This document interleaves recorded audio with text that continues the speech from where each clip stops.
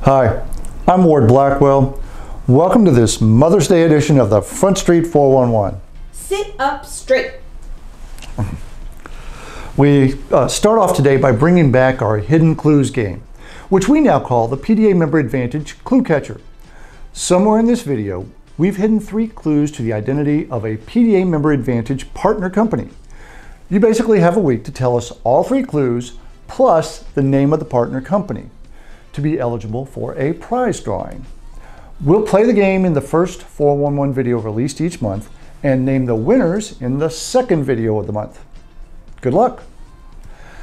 Now for a quick recap of the 2023 Pennsylvania Dental Meeting, or PDM, that was held 2 weeks ago. One highlight was the important data and insights shared by presenters from the ADA. For example, these data very clearly illustrate the rationale behind the why statement adopted by the ADA a few months ago, not to mention an important piece of the future puzzle, delivering oral health care to the other half of this country's 350 million people.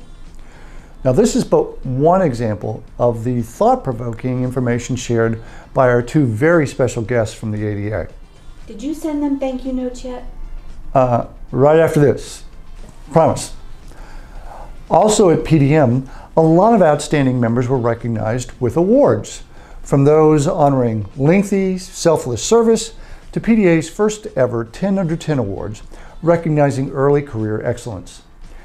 And in keeping with the youthful feel of the meeting, the inaugural class of the PDA Leadership Academy received certificates acknowledging their hard work in completing the program. There was also a board meeting held during the PDM.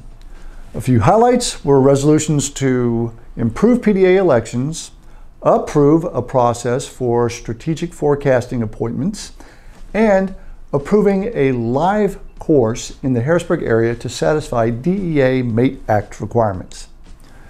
Now, in case you hadn't heard, the new DEA requirements affect anyone applying for or renewing a DEA registration after June 27th of this year. There are a number of ways to satisfy the requirement, including past courses that satisfy the Pennsylvania Act 124 requirement and online offerings. But one important thing to note is that only certain course sponsors are acceptable under the Act. There are many approved course sponsors in the medical world, but far fewer in the dental world. PDA is an acceptable course sponsor under the Act. And we want those of you who prefer an in-person experience or who just want to be totally sure you've met the requirement to be able to do so. That's why we'll be presenting this course a few weeks before the June 27th deadline and matching the price of similar courses you may have seen advertised that offer half as many credits. That's still too much. Okay. We'll lower the price and still offer you twice the credit hours.